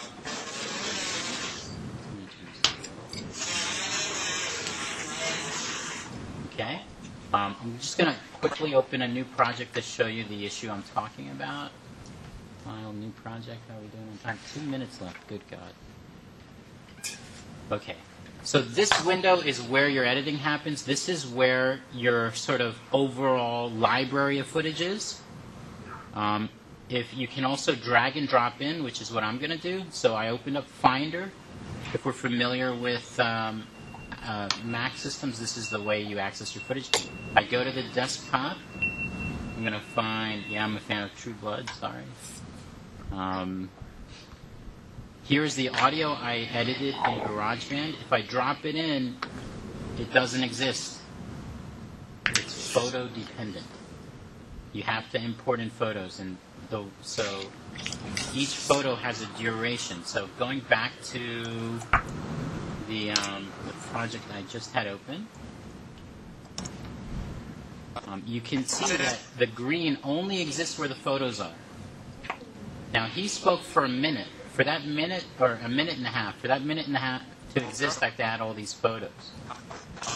Just so we have all of his audio, I'm going to take this last photo. Right? If you go to this drop-down menu, this little gear, you can go to Clip Adjustments and adjust the clip length. So I'm just going to adjust it to 25 seconds so we have most of his audio, and to also demonstrate how duration works. So it looks like nothing happened. Right? Most nonlinear editors work at the sort of paradigm is that this playhead, this red bar, moves at a constant rate. This is one of the frustrating things about iMovie. It adjusts the speed of the red bar. So you can see it's moving. This last one is significantly longer. Suddenly it slows down. That's the only indication you have of the duration of this last photo. Just as useful tips, over here is sort of your access to your library. This sort of like 4 triangles forming a square are your transitions. The most commonly used transition is the cross dissolve. You just drag and drop like so many other things. And now we can go from, so it's like a slow fade. If you double click on the little symbol that is the icon, you can adjust the duration again. So if you have photos, you can drag them in. I'm going to go to this little camera to show the photos. Okay, iPhoto. Oh, sorry, goodness. I'll go back to photo booth. We're going to use this spiral symbol of mine. You can just drag it in and drop it. Right, from your library. And again, you can adjust many things. You can adjust the video qualities of it. In the beginning of this, one thing, like, this guy, he did not invent it, but he gets all the credit for it. So my name is Brian. You see that slow pan up Brian, and then down into the Media Mobilizing Project sign. The way Apple officially refers to that is Ken Burns. All of the effects on it are indicated by tiny icons. So if you can see that right there in the upper left of this square, if you double click on the square, it selects it. You can then adjust the Ken Burns cropping and rotation. That opens up in your viewer here. And all it is 2 rectangles. The green is the start. So if we wanted to go really crazy, we could start just on little Sarabella up there. Right, and then expand out to everyone. And essentially between what you start and stop with and the duration, that's your effect. And I work with Media Mobilizing for 10 Project. seconds. You've got this sort of slow pace and little Media Mobilizing Project was... If we were to, again, go in and say, okay, that's too slow, and we do a clip adjustment, we're going to make this really edgy. We're going to bring it down to one crazy second. And I work with Media Mobilizing Project. Okay, so I would say this. There are tutorials online. If you like to learn with a teacher in front of you, we do have media institutes pretty frequently. There are other places throughout the city that teach iMovie and editing software as well. And you can always buy a book. Questions in the 30 seconds we have left? Thanks very much. And obviously, we can't go through all the details of this, and as Azim mentions, there are places around town to learn this sort of stuff. I think that PhillyCam also has classes for this sort of thing, and maybe Scribe Video. So there are other sources to kind of get into this in greater depth. There's obviously a lot of depth in there to learn. And again, maybe I didn't say this. GarageBand is the audio editing end of things. iMovie is kind of the mix of the two. Okay. Well, thank you, Azim. Pressing right ahead, we're going to have about 15 minutes for Ryan to talk about, once you've gotten the product, what you can do with it. Do you need the mic? Yeah.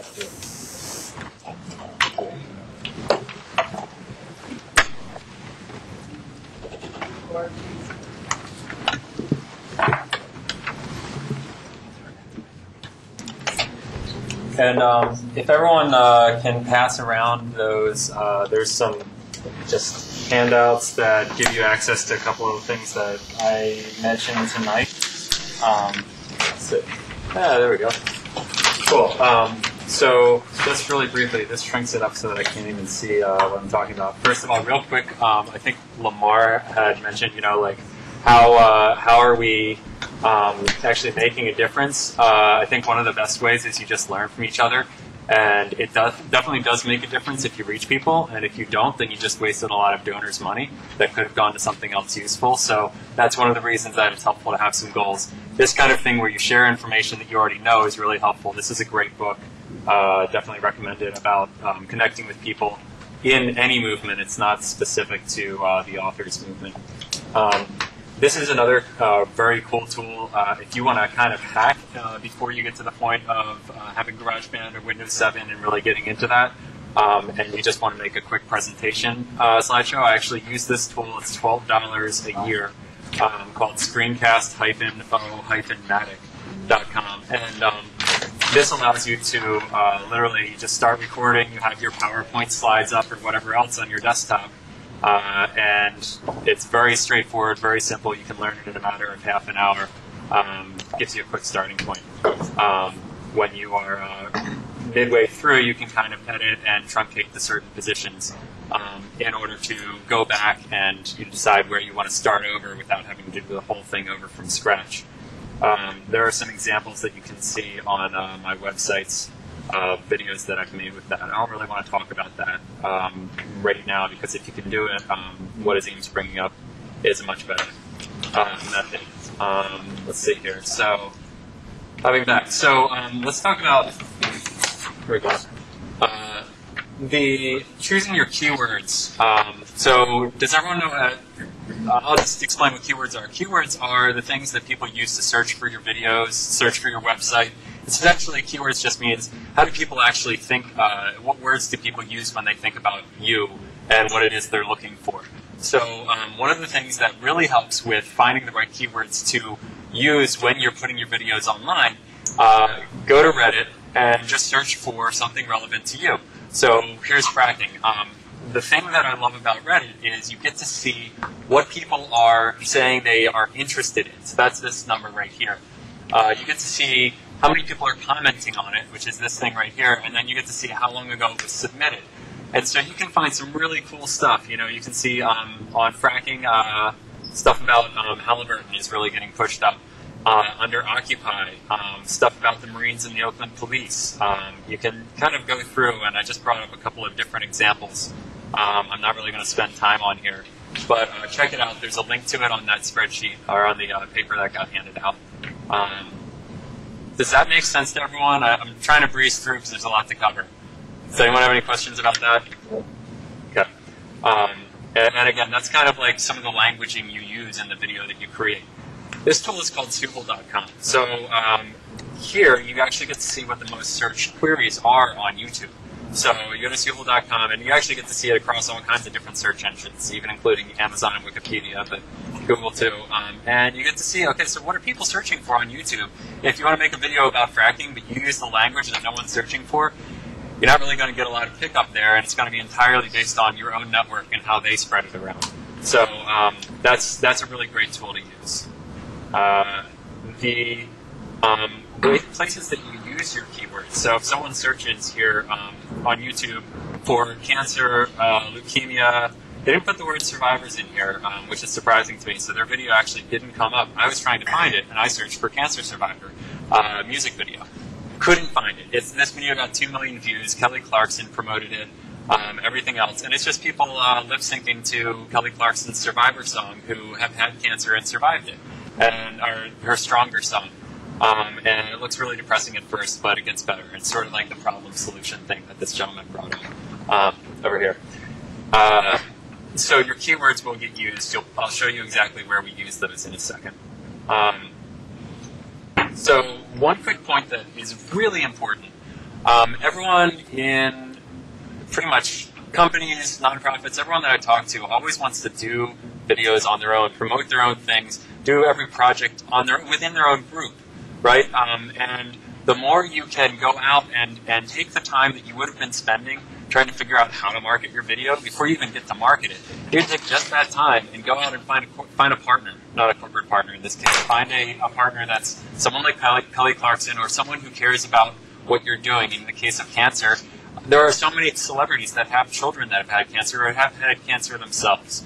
I know I'm talking really fast, so feel free to tell me to slow down if you want to. I think we got about 10 minutes. Is that about right, Seth? I'm just very close to 10 minutes. Yeah. So that is something that you can do really well using, not Kids React, using LinkedIn. So if you have a LinkedIn account, you are connected to certain people. Those people are connected to certain people through LinkedIn.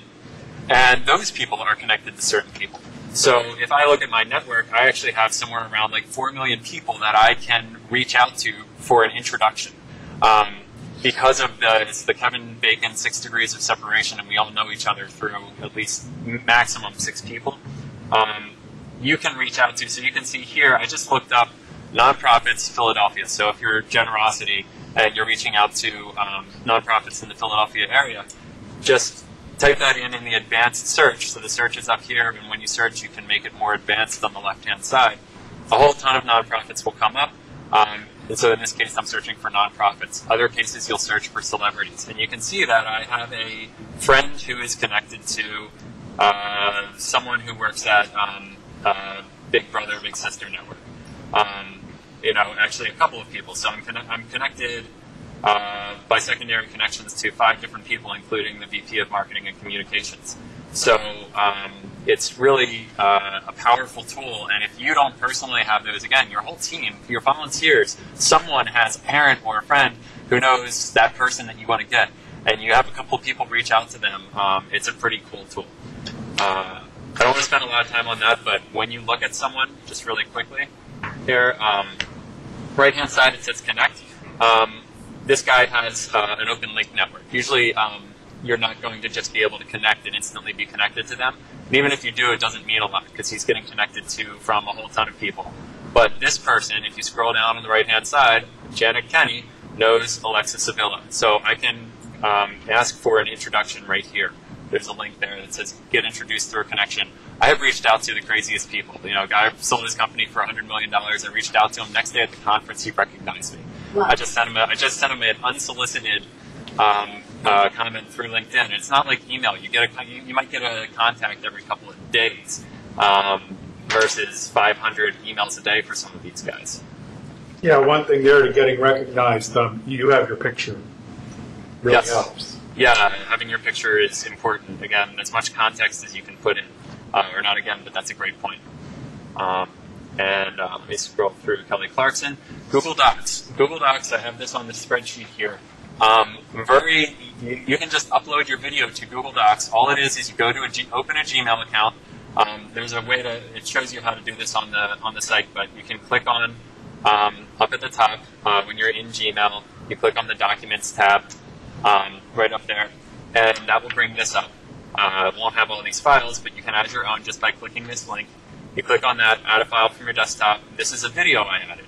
So I added this video. Now when I click on this video, I can view it in my, hang on a second here. Yeah, so I can view it right inside of Google Docs, but I can also embed it on my website. So there's 2 things that you should be doing with your videos. One is get them up on YouTube and get them up on Vimeo. But I mean, you don't have to worry about everything. YouTube is the one that I always go to. Don't get too caught up in every video network. YouTube has this insane lion's share of video searches. And so right here, you click on embed this video, and whoever does your website can just copy and paste this code right in. You can even email it to them and just have them do it. Done. Now you have a video right on your website. So that's really helpful for hosting those videos. It makes it a lot simpler than trying to have complex plugins.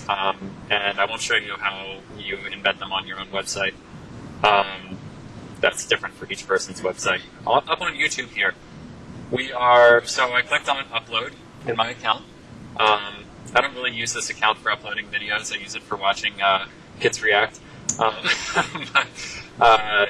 put in, this is the most boring thing in the world, SEO, directories, and how they help your website SEO and all that stuff, right? It's very boring. I just decided to put in Google thinks we're sexy. Not a great title, I just wrote it on the spot right here, but something that's a little bit different than SEO directories uploading. Something that's totally boring, and then a quick tagline that explains what I'm doing, and I mentioned some of the keywords that I decided to use: internet directories, search engine optimization. Again, I use Suval to learn that on Google or on YouTube, people aren't really searching for SEO; they're searching for search engine optimization. So again, figuring out the right keywords is important. And then down here, you just write in some words that are relevant that you expect people to be searching for. So directories, I put in some random ones here, and then sometimes people tend to like it if you throw in like a little phrase at the end of your keywords to kind of hack the system. So you don't need to do that, but put in somewhere around, like 10 to 20 keywords that you think are relevant that people are going to search for your video on. And you can always look at the competition and other people that are not competitors but possible allies, see what they're doing. 5 minutes, perfect. So then you can scroll down. You've really got the basic stuff in here. If you click on advanced settings on YouTube, you can basically, I always allow all comments, but you can set it to only allow approved comments, which is especially important if you're using, for example, sensitive stories and you don't want immature kids commenting on them without it getting approved. And you don't necessarily have to worry about your location and all of this extra stuff. It's pretty straightforward to add a video. They put a lot of work into the user experience.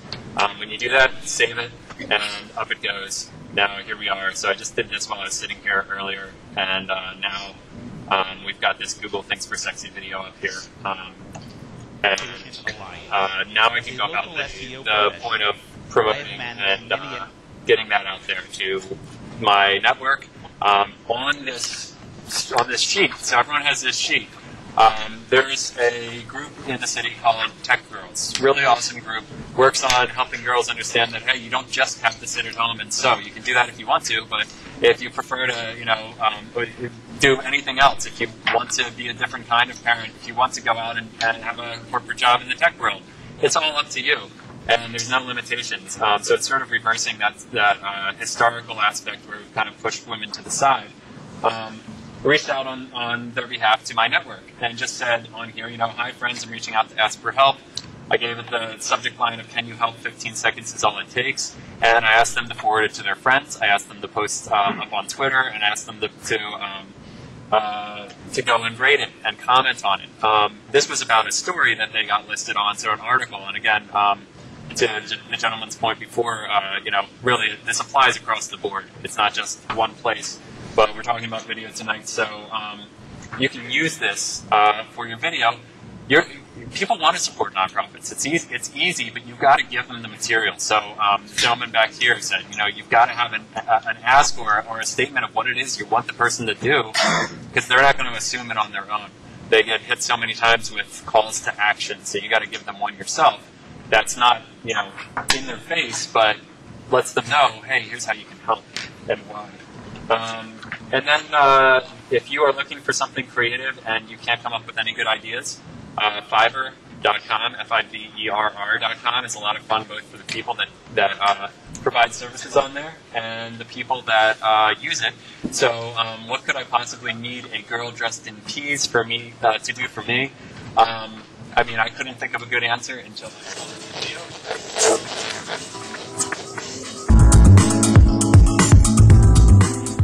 Peas on Earth.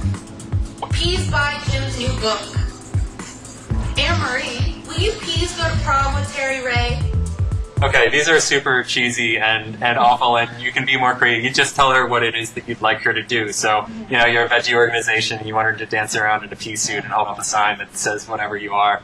You can do that, or nutrition, or whatever else, right? $5. Everything on Fiverr is $5, and they add some extra services for $10, but it's really easy to sort through and find something fun. We sent our clients video songs for the holidays that talked specifically about them. We just got an artist for $5 each song. He had his own chords, and he used our lyrics. Or we actually just told him about the tiefel, and he wrote the lyrics. I think it was like an extra $10 a client.